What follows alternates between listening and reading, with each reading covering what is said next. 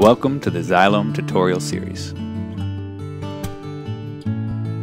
In this video, we're going to show you how to remove cookies in temporary files.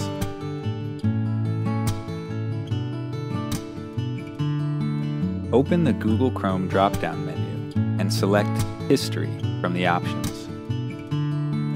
Click History again from this menu page. The next window will have various checkboxes and options for you to select from. We would suggest selecting the following options: Browsing History, Download History, Cookies, Cached Images and Files.